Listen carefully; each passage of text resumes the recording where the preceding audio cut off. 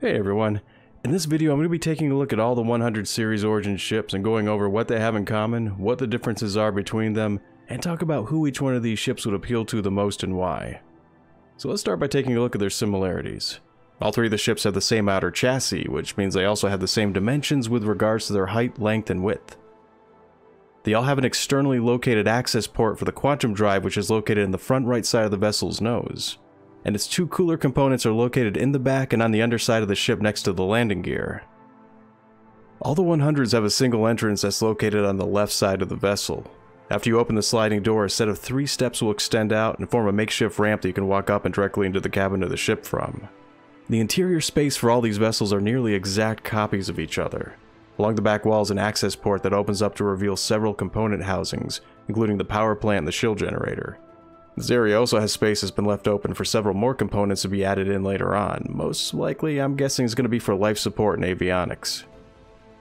Below the components is a hatch that allows for internal access to 2 SCUs worth of cargo space. All these ships have a minimum cargo capacity of 2 SCUs, and it's weirdly enough space for a couple of people to crouch down and hide within, so you can do what you want with that information.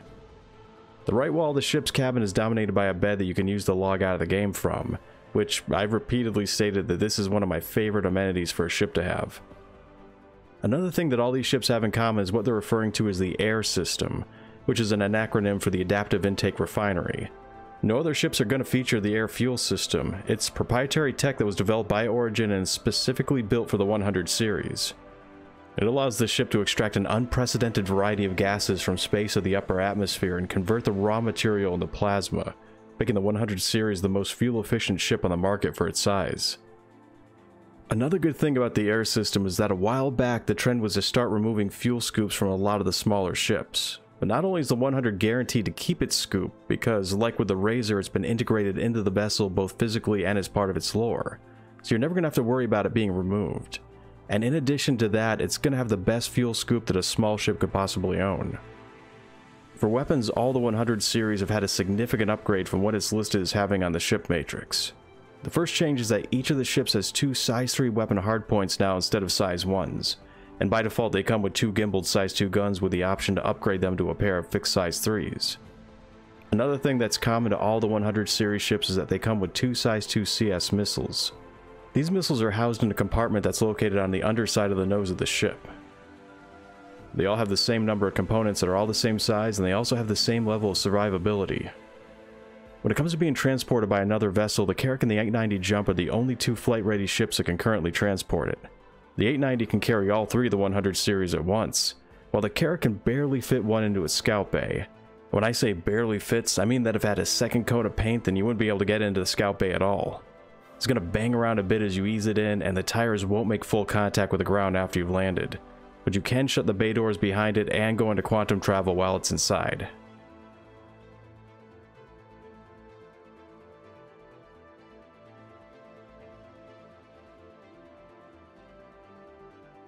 The 100i is the basic model in this series, but its official focus is on being a touring vessel, and it could be best described as the little brother to the 300i. It's envisioned to be a halfway point between the Aurora MR and the Mustang Alpha when it comes to maneuverability.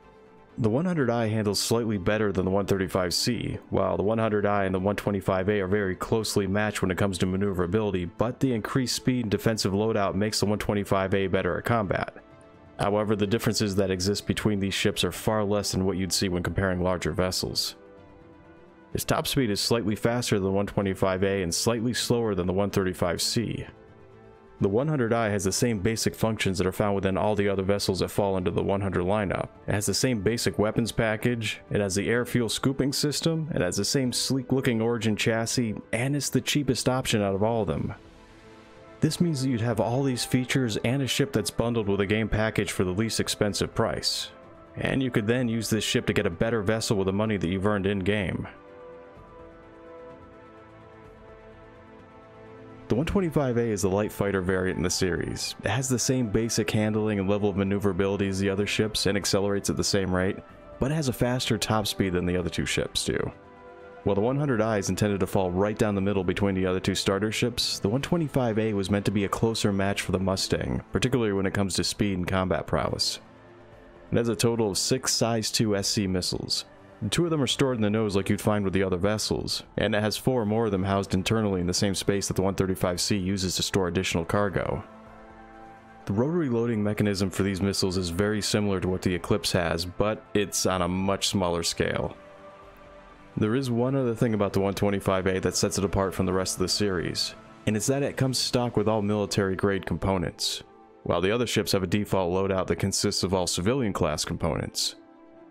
I could see this ship as being an easy choice for people who like the 100i, but want to have more speed and an increased missile capacity, and don't want to have to sacrifice any additional features in order to get it.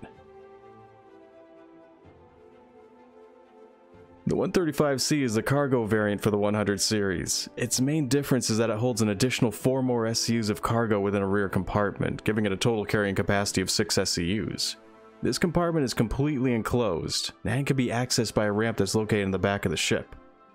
It should be noted that the internal compartment that houses the 2 SCUs of cargo is completely separate from the space within the ship that holds the 4 SCUs of cargo. So they're going to be 2 different cargo grids, and the 4 SCUs grid is only accessible from the outside of the ship. The 135C has the slowest top speed that you'll find among the other ships in the 100 series. I took a look at the rear ramp and just had to see if I could get any type of vehicle inside of it. Generally speaking, if you can't get a Grey Cat buggy inside of a ship, then you're not going to be able to get anything. This may change once the Rangers become available, but for now, the smallest measuring stick to go by when it comes to transporting a vehicle is going to be the Grey Cat buggy. If you look at the 135C with nothing else around it to give it some kind of sense of scale, then fitting a small vehicle inside of it doesn't seem like it's too far-fetched of an idea. But once you get the Grey Cat up to the ramp, you'll see that it's not going to go in. It doesn't even come close. This is going to be the same for the Dragonfly and the Nox. Just as the 125A was meant to be more of a competitor for the Mustang, the 135C is meant to be more of a competitor for the Aurora. But I'd argue that since it has 6 SCUs of cargo space, that puts it more on par with the Mustang. The only thing about the Mustang is that its cargo isn't fully carried internally. Even when retracted, the cargo boxes are still visible from the rear of the ship. So any onlooker can know with a glance exactly what you're carrying and how much of it you have. While the 135C's cargo bay is fully enclosed, which means that any boxes you're hauling are going to be fully covered, and thus protected by the ship's hull from all sides. It's also going to be hidden from the prying eyes of the general public, so if they want to know what you're carrying, they're going to have to scan your ship to find out. I could see the 135C being more appealing to people who plan to start earning UEC by hauling cargo. It has literally 3 times the capacity of the 100i or the 125A, which can make a real difference when you're first starting out. The joke that's most commonly being said about the 100 series is that it's the kind of ship that makes you want to go buy something from the 300 series. But as the game progresses, I found myself looking at ships less from the perspective of being something that you're going to get in exchange for crowdfunding the game, and more from the perspective of a person who's going to be playing the game for the first time. For them, their starter ship is going to have a huge impact on their gameplay. And the better a ship's ability matches your personality, temperament, and playstyle, the better time you're going to have grinding your way to your first dedicated ship. The Aurora and the Mustang represents the extremes of what starter ships are capable of, and now the 100 series presents a mid-range option for the people who want a vessel that has a little of both of what those ships have to offer. And you can go the inexpensive route by picking the 100i, which comes with almost everything that the 100 series has to offer, but at a cheaper cost. I like to think of this as taking the minimalist approach. If you want to have more of an edge in combat, then it would be an easy choice to upgrade to the 125A for the faster speed and extra missiles. While people who are more interested in cargo hauling than combat would naturally gravitate towards the 135C. That's going to be it for this comparison about the 100 series. I'd like to thank my patrons for their support, because without their help, I wouldn't be able to afford to put the time and effort I do into making these videos. If you'd like to become a patron, then you'll be able to find a link to my Patreon site in the description of this video. Thanks for watching, and take care.